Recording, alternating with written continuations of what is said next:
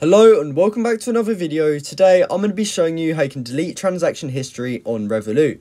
Now this is a very quick and easy thing to do, so make sure you watch this video all the way to the end so that you don't miss any important steps.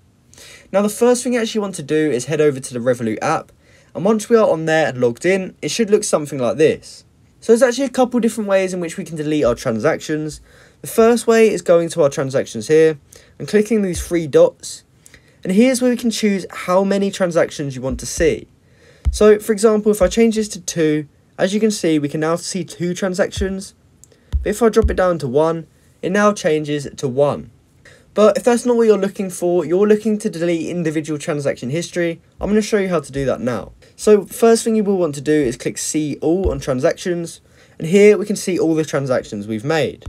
Now in order to actually delete these transactions, all we have to do is just hover over the one that we want to delete, and then we just want to slide left, and when we slide left we can see this hide button pop up, and if we let go it does actually hide our transaction.